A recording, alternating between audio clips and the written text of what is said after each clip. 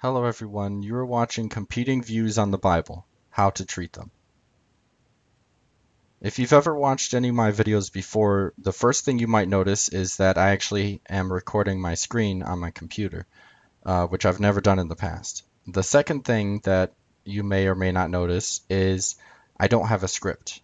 Usually I would prepare by writing a script, and then I would just read off the script. I would edit the video a lot. I may edit this video a little bit. I don't know. We'll see what happens. Um, so I'm planning on making videos like this in the future, just so you know. Though I'm still also planning on making the other videos too. So, competing views on the Bible, how to treat them. There are two ways or two perspectives that you could have of competing views on the Bible. The first way is, or the first perspective is, if you don't have many views yourself concerning the Bible. So, um, you might not know very much about the Bible. You might um, know a little bit, but not enough to really have that many views. So, when you hear other people talking, disagreeing with each other, things like that, then sometimes it might be confusing to you. Um, it might annoy you. Um, like people would say, oh, those religious people, they're always disagreeing with each other and all that stuff. But you don't have any views, so that might be how you don't have many views on the Bible, so that might be how you feel about it. So when people disagree about uh, how you should baptize people, how people should be baptized, should they be baptized as babies? Should they be baptized as adults? When people talk about, like on YouTube, one of the things that people like to talk about is Nephilim. Who were the Nephilim? People could argue about that. Um, so the other view that you could have, or perspective that you can have on different people's views, is you do have a lot of views about things in the Bible. Um, so if this is you, then you probably, when you hear people's views, you might, instead of not really having a view about it, you might agree with them, you might disagree with them. You might still not have a view about everything, but you do have, a decent amount of views, at least about as much as everyone else seems to. So those are the two different ways. For someone who doesn't have many views on the Bible, I would suggest, because the only way I can think of that you cannot have many views would be if you just don't really know the Bible that much, or maybe you don't care. But if you don't care, then why are you watching this video? So I would suggest that you try to find someone who you can trust that seems to be knowledgeable about the Bible and is trying to find the truth. I would say hide under their wings for now, concerning different things that maybe you're not really sure about, but intend to eventually learn more so that you can have your own views and search for the truth yourself. This is something that I actually did not that long after, well, sometime after I started reading the Bible for the first time. I got a Ryrie study Bible, and I remember reading, the Bible, and then reading the study notes or footnotes at the bottom. And in my head, I was thinking, I'm going to trust Ryrie for now about what he says. But eventually, maybe once I'm finished reading the Bible one time or two times or three times, eventually I'm going to know enough and I'm going to have my own opinion. That's what I was thinking. That eventually I'm going to have my own opinion. I may disagree with him, I may agree with him, but for now I just have to trust him. So that's the view, or that's the attitude that I think, that if you don't have a lot of opinions about the Bible because you don't really know much about the Bible, I think that's the attitude that would probably be the best. To try and find someone to trust, that you believe that you can trust for now, and then as you learn more, then you kind of make your way out and try and find the truth yourself instead of just trusting people. Um, So characteristics to look for in someone that that you're going to trust. I would say that you want to find or try to find someone who is looking for the truth, that you can tell is looking for the truth, and seems to be willing to admit that they're wrong.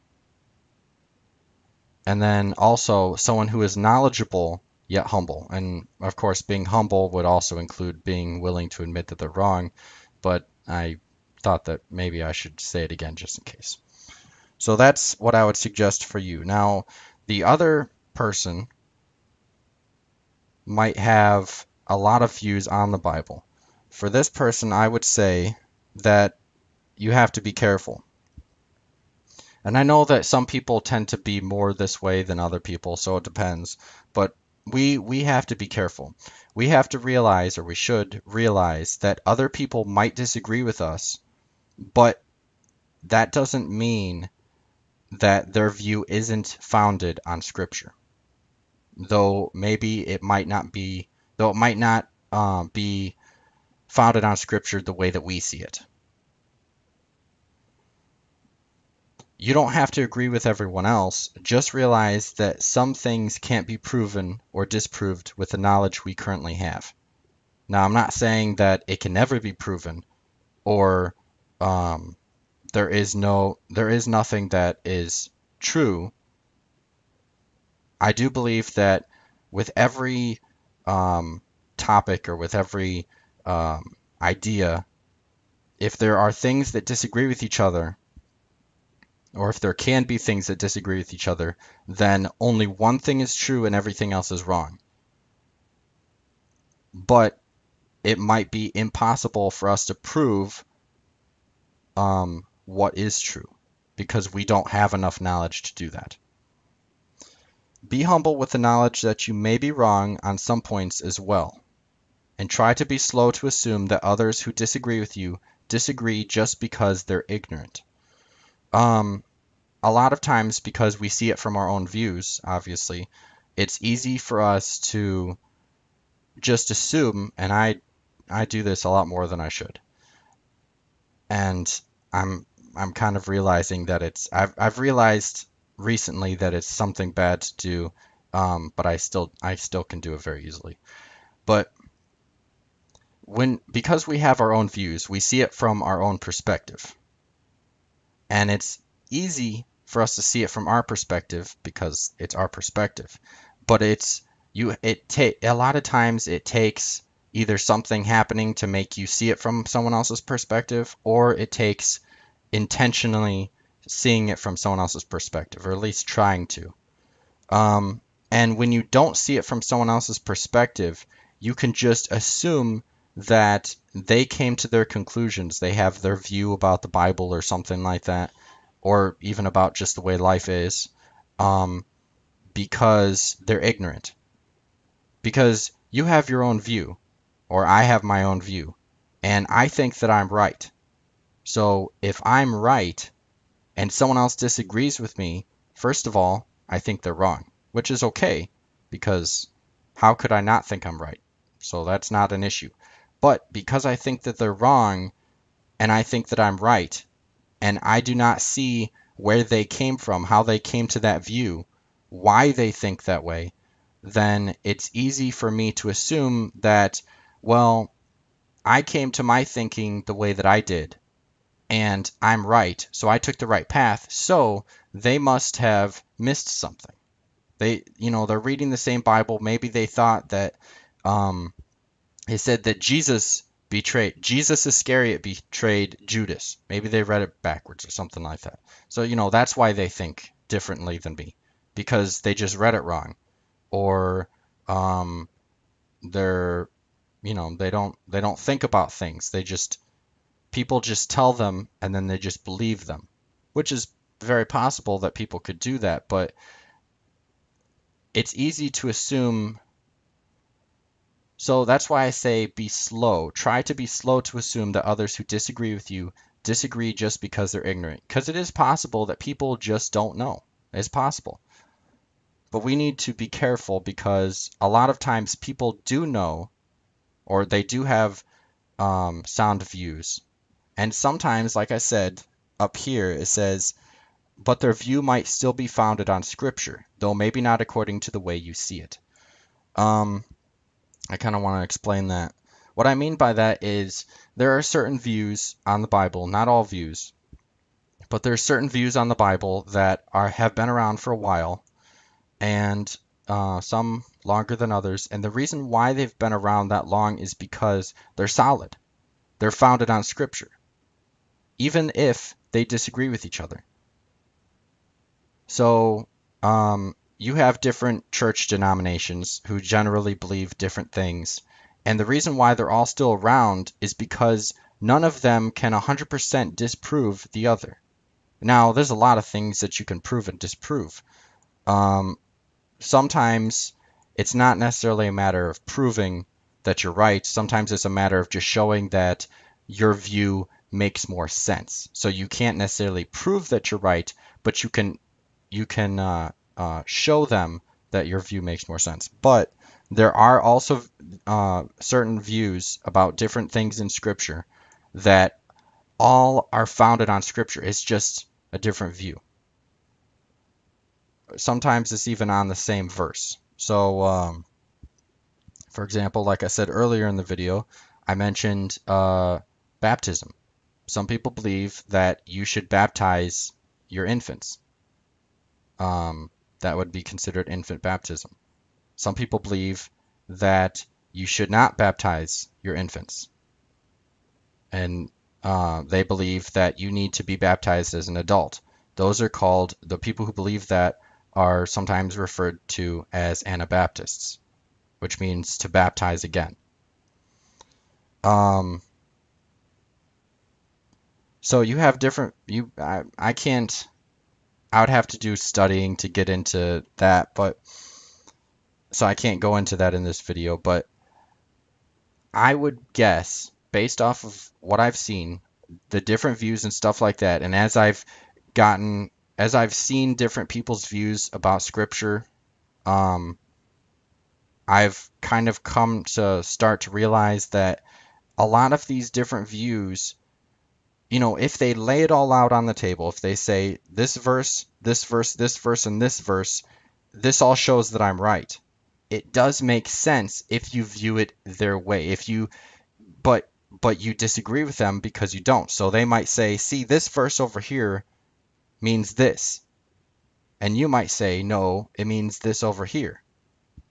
There is a verse in Psalms, which if I was thinking about it, maybe I should have prepared it and put it up here. But there's a verse in Psalms where David is talking about how his mother conceived him in sin. Some people believe, because of that verse, there might be other verses in Scripture too, that we are born sinners. And they would probably point to that verse saying that. Other people would look at the same verse and say, no, that's just poetical terminology. He's just expressing himself. He's just expressing, who am I? I'm just a sinful man. I'm so pathetic that I was even born into sin. Even when I was conceived in my mother's womb, I was in sin. But that doesn't necessarily mean that he really was in sin. So even with that, you have disagreements. And that is a perfect example that I can think of how you can have two opposing views, whether we are born sinners or whether we are born and, well, I guess born into a sinful world, but yet that doesn't, just being born doesn't make us a sinner. On one verse.